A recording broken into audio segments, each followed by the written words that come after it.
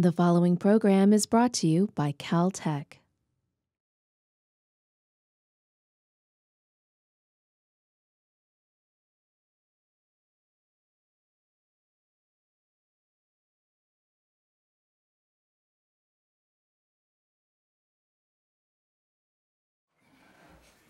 I'd like to introduce our first speaker, who is Shri Kulkarni.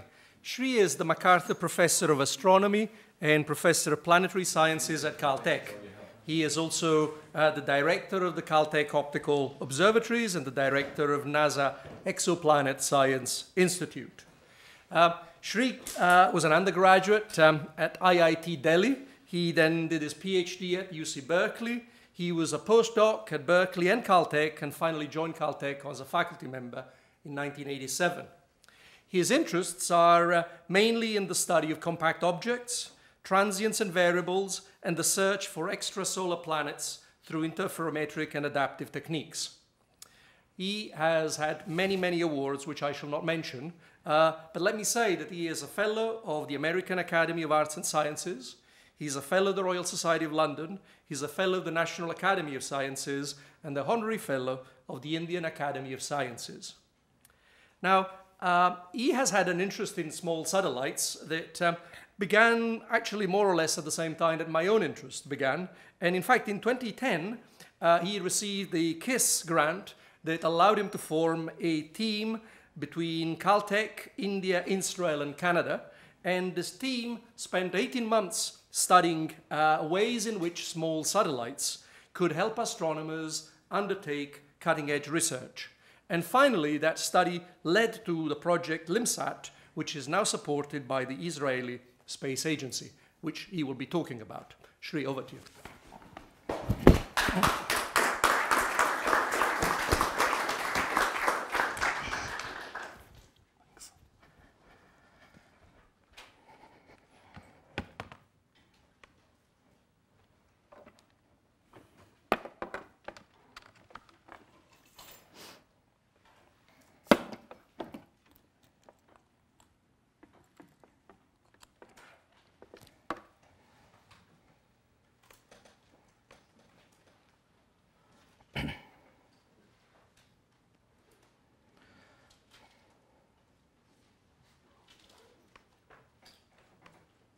Okay, great.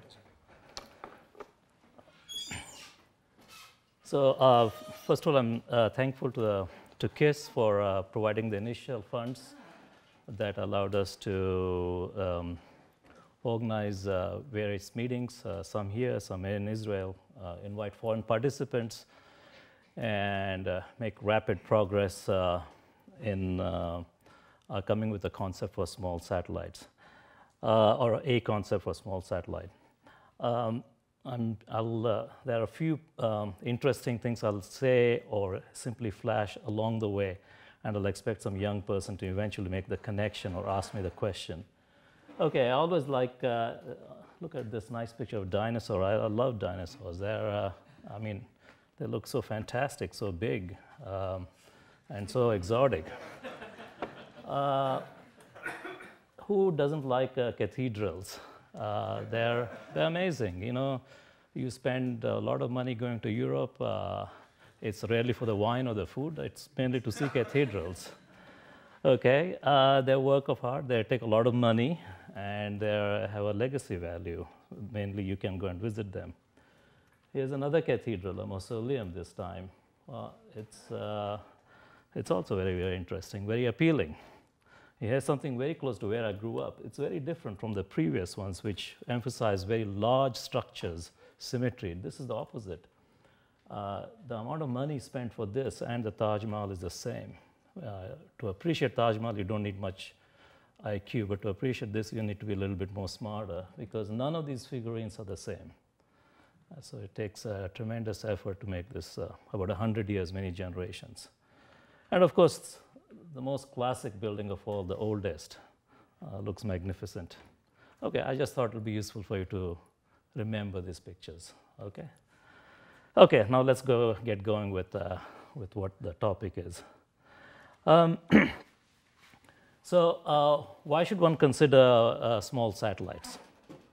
I would say there are some positive forces, meaning good things that make you consider small satellites. There's been a lot of miniaturization, not perhaps in the NASA world, but in the defense world all across the world. In particular, drones actually drive a lot of miniaturizations. And by the way, there are far more drones than airplanes these days. So just to know, it's a very big market. When you think of satellites, if you look at the old things, ground stations and so on were expensive. Okay. Actually, you can now build ground stations very cheaply. Thanks to radio astronomers, instead of building large single telescope, you can get a bunch of small commercial satellite dishes, the sort you have at home, gang them up together. The bandwidths involved are really trivial. You can practically take your PC and make a phased array.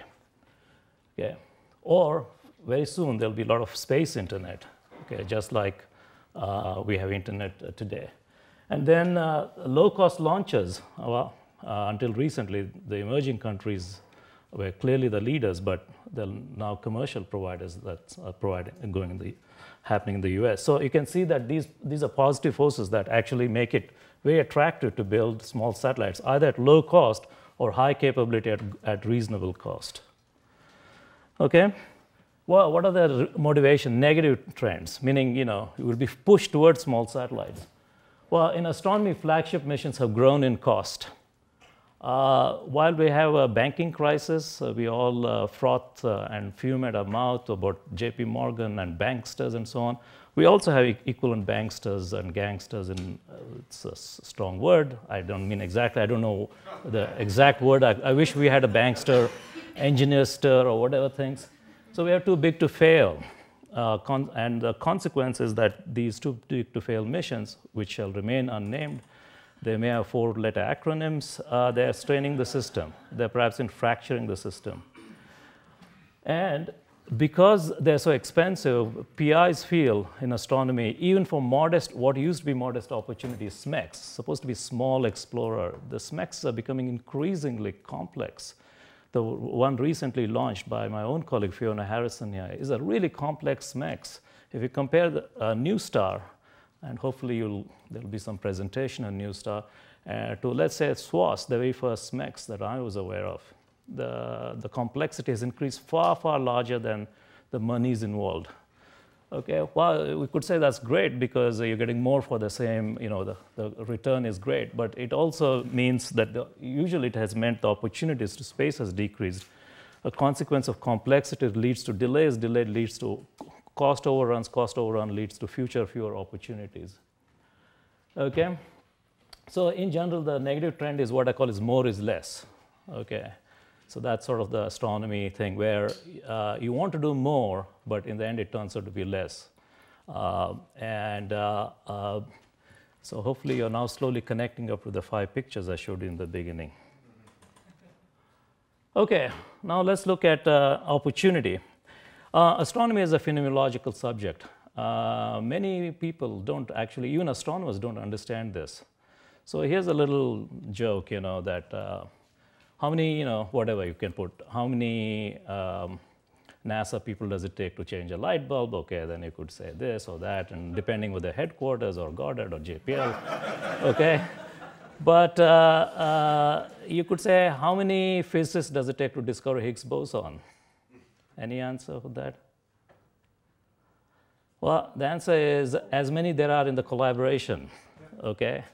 So, and the joke here is, it's not so much the particle physics is driven by a single goal.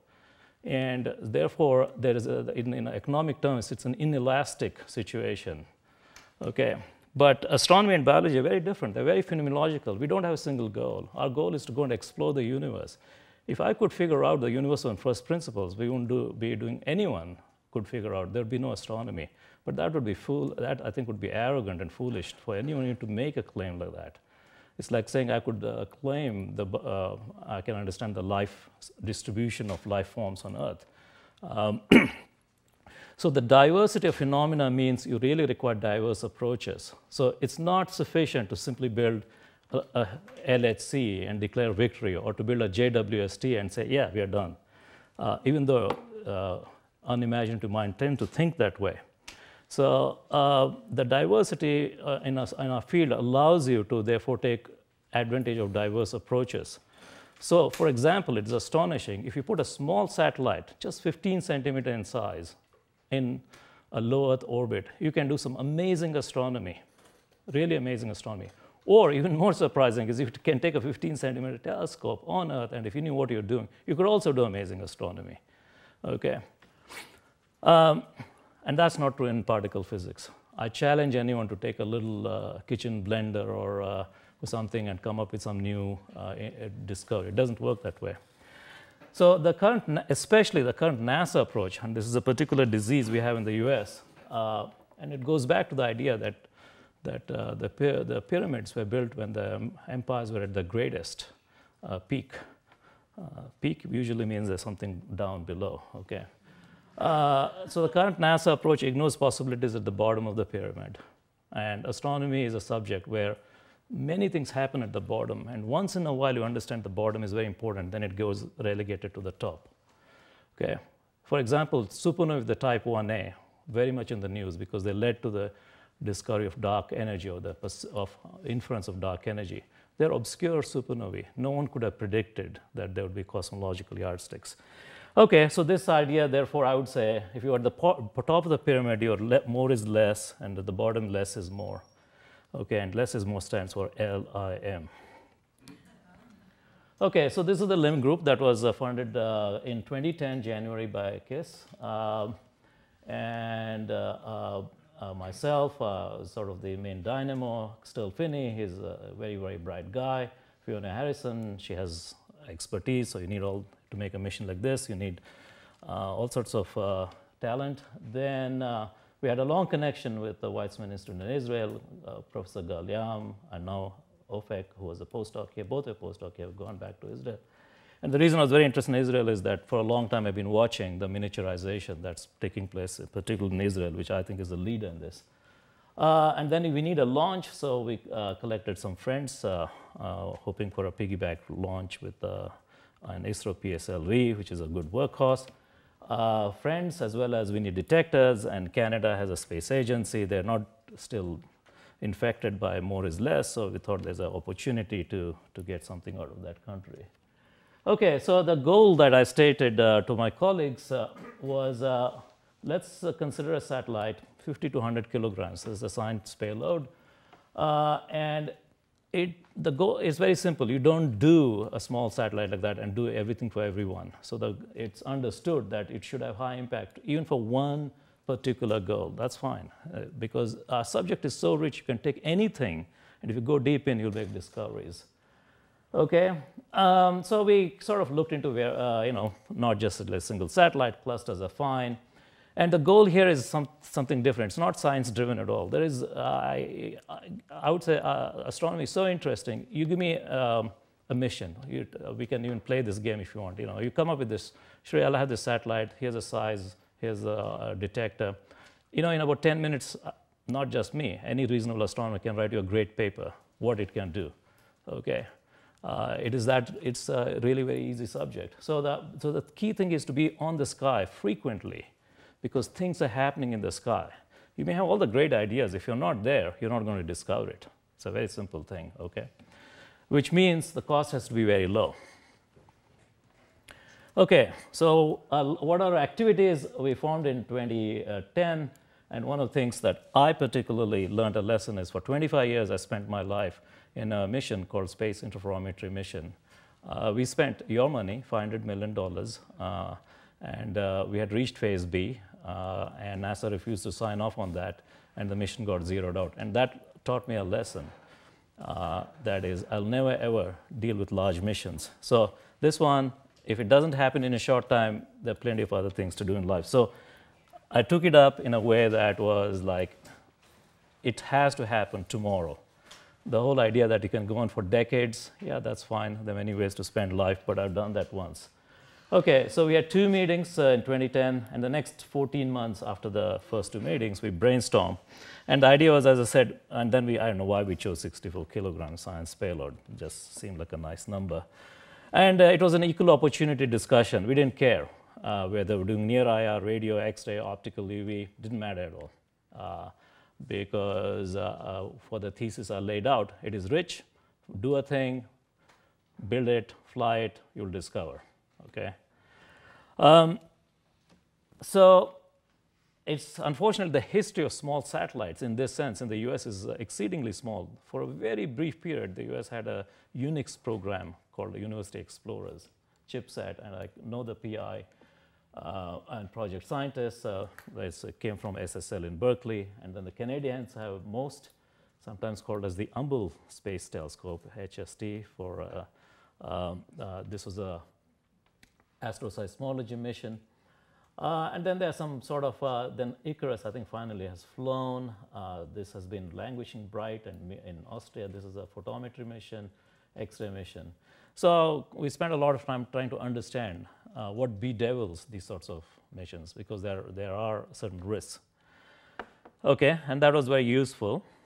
And so this was our, not vision, a plan, if you wish, is to use an Israeli bus because they have demonstrated a bus which is inexpensive, has flown, can accept the sort of small payloads that we had in mind. PSLV in India is a very reliable launcher, and they routinely launch piggyback satellites. So somewhere in the $5 to $10 million range, you can, depending whether it's solo or piggyback, you can actually have a launch. Canadian Instrument and Caltech Data Center, because we have a proven leader here at Caltech. So that was the plan, okay. So the work began in earnest after these two meetings. So we had collaborators from Canada, India, and Israel visit here. I went there. So the first order of business was to really start doing some thinking, and so here's Galyam, here's a Lambda wine. You know, the brainstorming requires you to think widely and in a rather big picture. So we compared a lot of California wines versus that in Israel and from Jordan. This was not the main activity, it's the end of the day. I thought that we should check out of the hookah, one, let's be equal opportunity about various vices. Okay, well, this all led to a good thing. So the Israeli Space Agency really threw in, they're very enthused by our enthusiasm, so they actually started lending us real expertise. So I thought I'd very quickly go through this bus. And I'm sorry if I appear to be not very, you know, we'll do things in the future. I feel my life is so limited, it has to be done now, okay? So let's go into the real details and leave futuristic things for the rest of the meeting. Okay, so the Israeli bus has been used on Texar and the Venus satellites. And you can see that this, in fact, is a bit oversized for us because the payload mass, we want only, 64 kilograms, but it has all the precision of pointing and as well as the low cost that was an important consideration for us. So we did like a Team X study, you know, nothing as fancy as what do you do at JPL or someplace. This Team X study meant, you know, hanging around for a few days and actually costing out various components and saying, okay, what can we trade off for because cost here is very important. So our initial goal was $30 million excluding launch. So the usual Team X study, you have to make trade-offs over here. So I won't go into those details. But we actually went into some requirements. What requirements did we have, you know, and how much would it cost? And do we have to build something new? Is there some already a proven design that we can borrow? Okay, so this wasn't an airy-fairy sort of a thing, which either the space agency or IAI or Elbit were willing to deliver these things at a certain price. Attitude determination is very important for astronomy projects. Depends now whether you're doing near infrared, in which case your pointing requirements are large, and if it is ultraviolet, you can read out, sky is dark, so you can read out the photons. You can then reconstruct the position of the photon in the sky. Therefore, you can actually make a trade-off. So the attitude determination is something, again, we went into what's available either in Israel or in Europe. I'll go through this quickly to show you that the study actually was very realistic.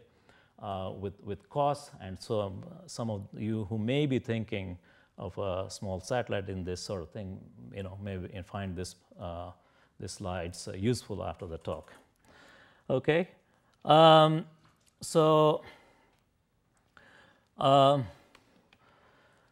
Then propulsion systems are something we looked at, and some of the projects we had in mind required, some did not, because some are purely scanning and some are not, but these numbers are pretty realistic. Orbit determination, the idea was to simply use a GPS. We don't need anything particularly fancy here. The costs are affordable. So communication is something we thought a lot. Initial idea was, well, we'll do a more traditional ground station approach, go by 20-foot antennas. But one of the things I thought would be fun is a master's thesis program is why not buy these commercial satellite receiving dishes like you have at home, somewhat not in LA, but some far out places where you really need some signals. And so you can get about this size, you can get 6 of them. And the bandwidths involved are so small, you really can make a phased array for low cost. It's a good master degree project. But very quickly, and we found there's an alternative to have a satellite internet, and I'll talk a bit about that, which is basically a commercial version of TDRSS. Okay, the usual stuff about onboard storage, power systems, and so at the end of a few days, our TMX study said, yeah, I think we can all manage for most of the mission ideas we had. So we're doing basically the engineering trade-offs about the same time or in the same period as science things, because we didn't know which science we wanted to do. Okay, so at some point we were convinced. We had a reasonably practical idea, but we were still debating near infrared. At this point, we had decided to not to pursue radio astronomy and optical, but we thought UV and near infrared gave us some, and X-rays. We decided to drop this for a variety of reasons of impact as measured by us, or uniqueness where we thought. So we are now debating between near infrared and UV. But at this point, it was clear that the funding from KISS, generous as it may be, was nowhere in the league of the sort of money we needed at the next phase. I'm looking at you, Michelle, and Tom Prince, and so on. Okay. So we needed a go, and this required different things. So here's me. Here's the Minister of Science Technology, Professor Hershowitz of the current cabinet of Israel. So he treated us to a nice kosher dinner. My biggest worry was, would the wine be fine? But turns out kosher wine it's okay. It's not some weird thing. Okay. Anyway, and he said, yeah, he loves this stuff, and he allocated $1 million right on the spot. Okay, so that launched the entire space agency into activities. Of course, all of you know I know to read Hebrew, and you know exactly what this is saying. I know some of you may not. So anyway, we now have a mission concept. It's led by Professor Eli Waxman of the Weizmann Institute of Science. And I really like that the Israelis have a sense of humor and have actually accepted less is more as the official name of this mission. Okay. So the team has now grown. We've got NASA Ames involved. The director is personally interested. He wants to be he's a co-investigator at this point. Then we got both the government and industry in Israel involved in this project to lead the next phase of studies. Okay, so finally we came up with the idea for what LIMSat is going to be, an ultraviolet satellite. Okay, we can have a discussion later. It's not a question of is that the only thing to do. In our opinion, that seemed to fit in very well with what we thought would be high impact. And our goal is, and I'll explain later, what is this ultraviolet satellite? What does it do? But let's look at the big picture. The main purpose of this mission is to understand how stars die. So when massive stars, they undergo nuclear fusion in the center and at some point run out of fuel, and then the star implodes because there's no heat being generated to support the gravitational collapse of the star. And matter rushes in, and for a certain range of mass, you can actually form a core, a neutron star core, and it's called a neutron star, but there's still a large amount of gravitational energy released. So a neutron star is like mass of the sun, about 1.5 times mass of sun, but its radius is only 10 kilometers, okay, instead of roughly 10 to the 11 centimeters, so 10 to the 6 centimeters instead of 10 to the 11. Therefore, gm squared over r, the gravitational binding energy that is released, is enormous. In fact, it's about 10 to the 53 ergs. It's about 100 times more, I think, than the whole sun ever puts out its entire lifetime. Most of it goes off in neutrinos, but a small amount of that energy is coupled to a viscous shock. The shock then blasts the star. And so the shock is internally, here's a star, and then the shock is so strong. These are obviously, yes, using words that some of you may, they're way, they're hypersonic, they're way beyond hypersonic. They're compared to the sound speed, the shocks are like 10,000, 20,000 kilometers per second. So there's a lot of radiation they generate in the post-shock region, which is all trapped by the mass of the star. But when it comes to the surface, the radiation can start leaking out. It's called shock breakout. And so our goal is to actually see stars explode, the very first photons as the star explodes. Of course, if you had neutrino detectors, you would know that well before the photons reached the surface, but those are in the distant future. So that's a guaranteed sign, okay? And we expect with this mission to find maybe one a month. Okay, that's good enough to keep ourselves quite busy. There are a few other goals which I won't go into right now, but this is the main thing I wanted to take. We have a guaranteed science which is very leading edge and not easy to do any other way. So let's compare that to GALEX. It's another Caltech mission. The PI is from here, Professor Chris Martin. And GALEX is still flying. In fact, I'll tell you a little bit of things we're doing right now with GALEX in a joint program between another project I had called Palomar Transient Factory and GALEX. So the goal here is, this is compared to GALEX, which had a square degree field of view, very high sensitivity, will be 1/10 the sensitivity to GALEX, which is fine because our goal is not to redo GALEX, but our goal is in fact go shallow and wide, and GALEX went, I won't call it narrow, square degree is not at all narrow, moderate and high sensitivity. And the reason we need to go shallow and wide is we need to go and discover things, which are one a month, requires a large field of view, okay? So the part we are now doing with GALEX, and I'll briefly touch later, is we call it as pre-LIM, which means before LIM happens, is in fact GALEX, as we speak, is scanning a piece of sky that we scan at night, the same night, and we will be concluded in about 10 days' time. Okay. So there's a lot of work that's going on at this point.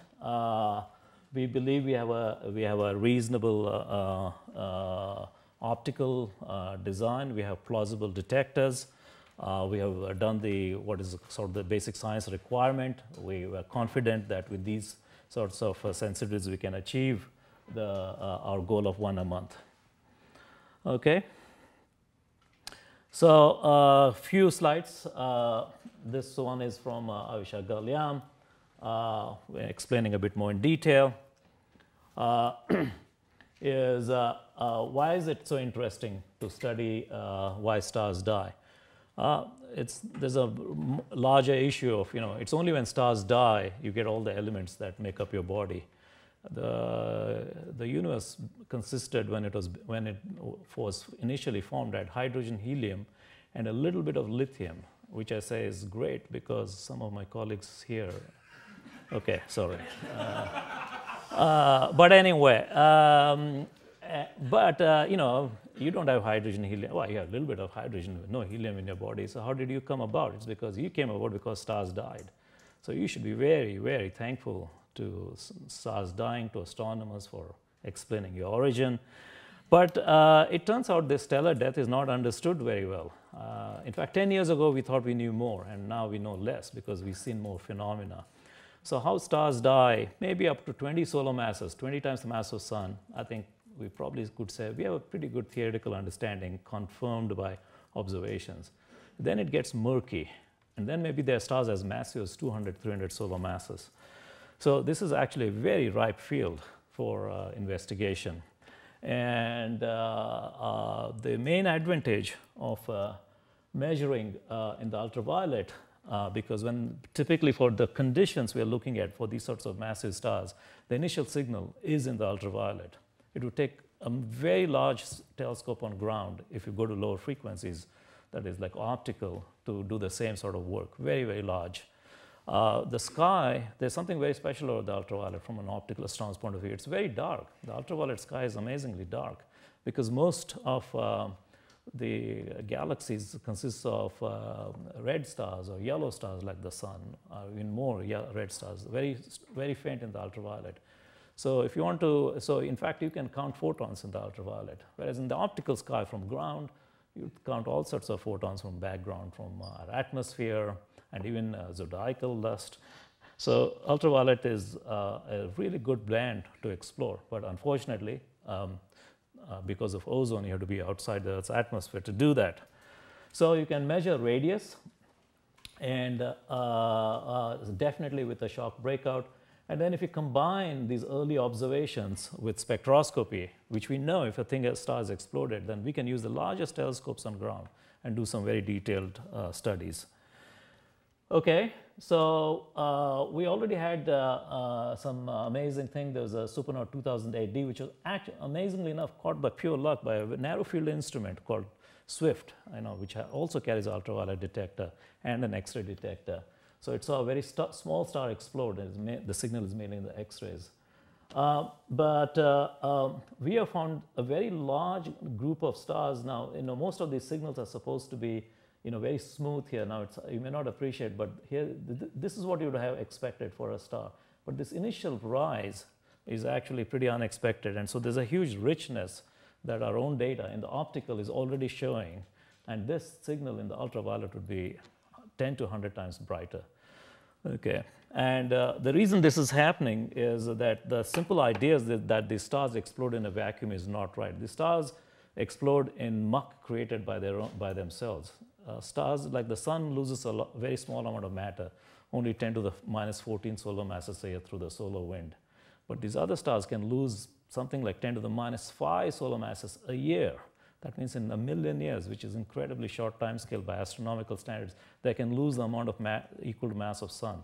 So they're not exploding in pristine medium. They're exploding basically in rather a rich circumstellar medium, and that gives rise to lots of extended shock breakout.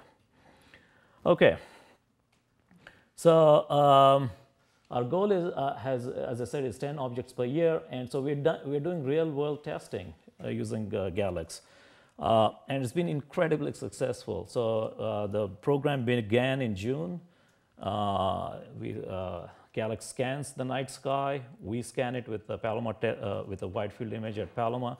And just last night, we had a haul of nearly a dozen supernovae. So now because we have optimized, we look where Galax looks, or Galax looks where, we look a bit more than where Galax looks, but we optimize it. So we'll have a very large sample of supernovae, not all caught early. That would be very, very lucky. We still have another week. Luck is always, it's in this business, if you're not there, you'll never be lucky. So we may still be lucky, but we're having some amazing things. So I think this 2-month program where we could have this tandem thing will generate about 5 papers. And I think this shows to me this already, it's a harbinger of why small satellites. Now, I won't call Galax small satellites, but it's a hand-me-down at this point, and so you could be officially say it's a small satellite. And it goes to show that you can leverage A versus B and suddenly have something very new. Okay. So how do we realize this? Well, to realize this, we need to cover 3% of the sky. Okay, so about something like 1,000 square degrees to maybe 1,200 square degrees. That's important to get a 1 per month. We need very good communications because we need to know when the thing exploded so we can organize our activities. Remember that if you want to build a small satellite, it is very hard to do all the science within the satellite, in my opinion. Okay, that's what the flagship missions do. flagship missions are complete in that sense, okay? But if you have a small satellite, you must find a way to multiply that signal or whatever you have with something else. Okay, the leverage is important. So for us, the leverage is the entire world. We want to get all the big telescopes observing on, which means we not only have to have the signal, but we need to have rapid alert. These are the requirements. Okay, there are a couple of auxiliary science, which I'll very briefly touch on, just to tell you this is not all about stars dying. There's plenty of other things. And in our business, you start off with goal A, but by the time you finish, you've done something completely different because our imagination tends to be poorer than what nature actually has.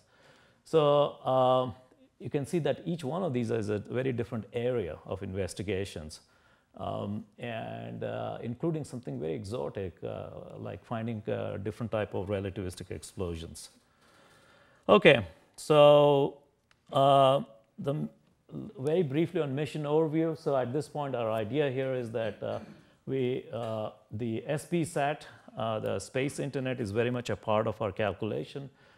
This is something that NASA Ames has worked with DoD a lot, and that's their main contribution. So we believe that without a very complex ground system, we can actually get key data, the alerts, come to us very, very quickly. Okay, that's because this is a main cost driver. Otherwise, you'd require ground station all over. And this sort of a mission, it's not enough to say, oh, we'll get the data when the satellite passes by. We really want it in real time. Orbit, one of the criteria we had for choosing orbit is the mission should be independent of the orbit. Now, that sounds a very strange statement. But if you're poor and you're getting a piggyback ride or something, you can't be choosing an orbit. So, you know, yeah, if it is a low Earth, if it is in a sun-synchronous orbit, equatorial, doesn't matter. We assume it's all low Earth because those are the ones where you get this free rides, or almost. So that's why we focused only on LEO. Okay, so we considered the usual orbits that all of you are familiar with. And if possible, we prefer this. We prefer a sun-synchronous orbit, a 6 o'clock orbit. Okay. One of the things in the UV, though, unfortunately, is there's earthshine. So you can only observe not just during nighttime, but it's a very restricted part of the orbit. So for LEO satellites, the fraction of time you can observe is small. And unlike other UV satellites, our field of view is very large. So it's inevitable that with anywhere we point, there will be some contamination from earthshine. It's a part of life. There's nothing we can do about that. And in addition, because we are now relying on space internet, SPSat, we have to worry about the location of the constellation of the communication satellites for this. So those are factored into our orbit, our rate calculation. So in summary, we believe we actually have a mission at this point that, orbit and communications, so those we can meet. So now let's understand the rest of this, the detector and the telescope system. And this has been led by Jeremy Topaz, who has been hired as a consultant by the Weizmann Institute of Science. We want about 1,200 square degrees. It's not possible to realize this in a single telescope. So you can think of both reflecting solutions or refracting. Anyway, we came up with basically, as you might expect, with a group of telescopes, each of which can give us a couple of hundred square degrees. For detectors, we went through this a lot. Traditionally in the UV, there's a long heritage of intensified detectors. They're rugged, they're proven, but we thought they have very low sensitivity. But we think the CCD detectors are now ready. So we're looking into two detectors, E2V, it's a commercial provider, and another one is a delta doped CCD from JPL, which have superior quantum efficiencies, but there are issues about having it ready for if we get the money. Anyway, so this is what the mission looks like with where there has been some thought given to stray light, or stray light here means earthshine. So there's a lot of studies Jeremy Topaz has done with regard to baffles. And as I said, there will, in any part of the orbit, we will get some earthshine on the edges. This is something we are slowly getting used to. I think I'll skip this. So the summary of the design is here. We have 8 telescopes, single CCD per telescope. This is the nominal size we're looking for. A lot of thought has gone into the filters. This is primarily in the what you call as a near UV. And so at this point, we believe this mission is something we can now propose. So we are now getting ready for mission of opportunity. The call has just come out, in which the US, Ames, JPL, IPAC will obviously be responsible for communications, data centers, CCD and electronics, and Israel for this for the bus, maybe the telescope structure. We're still looking. So the government in Israel has promised us easy support at 50% level, and we're hoping to find one more partner, maybe at the quarter level of 15%. And then which will be great to get a launch. So I'm sort of hoping to buzz off to India and see if we can arrange a launch. And with some luck, I hope we'll be flying in about 3 years' time. Thanks very much.